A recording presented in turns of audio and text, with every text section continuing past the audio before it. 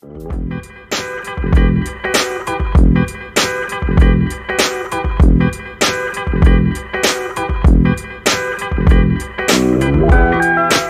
back to another quick after work spear mission.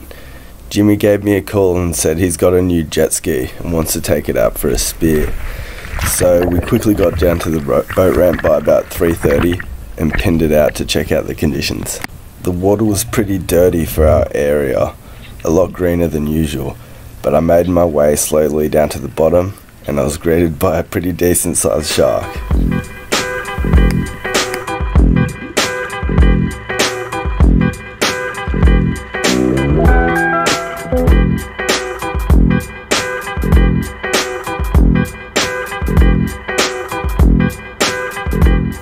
Alright, so now I'm quickly just going to cut to 2 days later, where Logan and Lawrence and I went out for a dive out off a further out reef.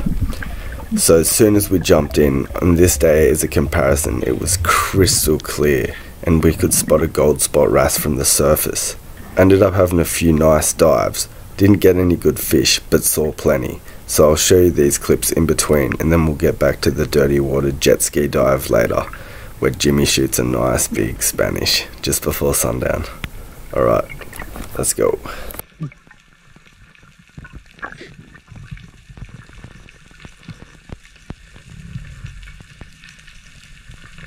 That was a terrible shot. So on my way up, I was going to ask for a second shot, but thought, oh no, this could tear out even before that. So I quickly made my way back down, grabbed it, and then came up with a pretty tasty feed.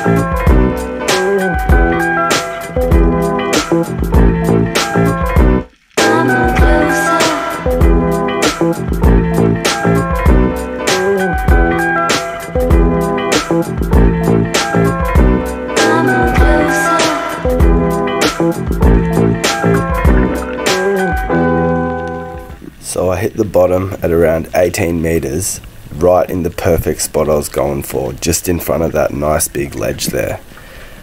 I saw a school of sweetlet materialize and started having a look to see if I could see the silhouette of a jack.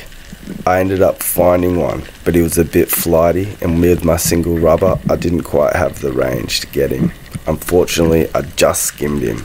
Took about one scale off. I think if I'd landed maybe a bit closer to that ledge, or crept over there and hid behind a rock, I would have had a much better chance at that jack. Anyways, this next drop, I come down and see a small red-throat emperor, which are a very tasty treat around these parts.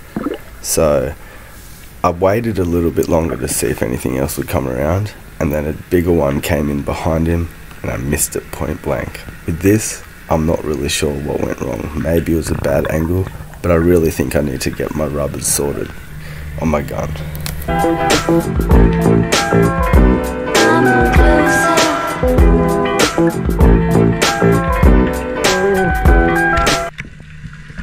Actually, just looking at that clip again just then, I realised I shot just after it turned, which is a bit of a worse angle. So usually a fish might come in straight at you and then it will turn broadside for a split second and you have to shoot then while it checks you out, because once it swims off you've got a way worse angle, it's a lot smaller target and the fish is like shaking its head and moving. This next drop was a bit of a deeper one, down to about 23 meters I think, and yeah, hit the bottom, saw a jobby, did my little dusting, kept low, it came straight in, turned, and then I shot too late again. You can see I was pretty mad by the way I'm bashing the rock after I missed.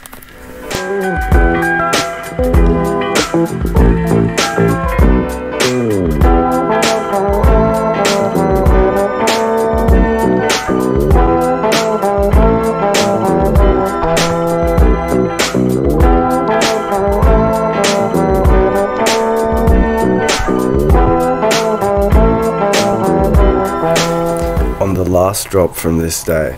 It was an even deeper one. I think it was 25 meters. And I just played cat and mouse with this jobfish for ages, trying to bring him in, doing all my little tricks, but he wouldn't come. I just added the clip because I thought it was pretty cool.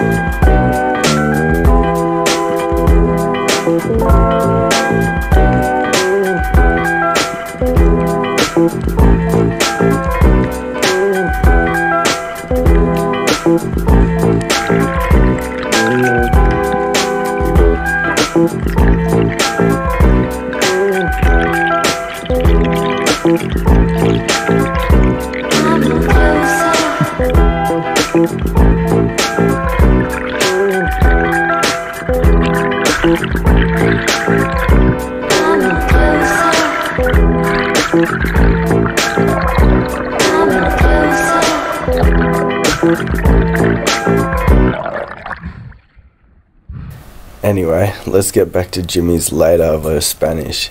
Basically, he'd shot it. We had to go grab the ski because it was drifting away. And then he brought it in for me to put a second shot in. And we landed a beautiful Spanish. This time, I really took my time and made sure I got a nice clean shot so we could land the fish quickly. I didn't want to be repeating that missed shot from the Laurie's cobia.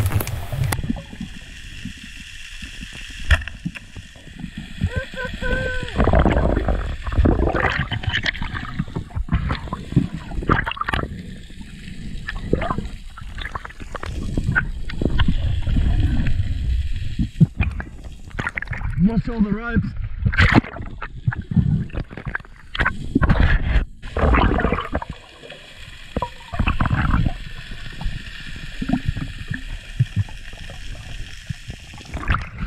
Well done, mate. Now that's a good last drop. Get it out before it gets shot. Beautiful. Is that christening the jet ski? It is. Oh, hell yeah. Yeah.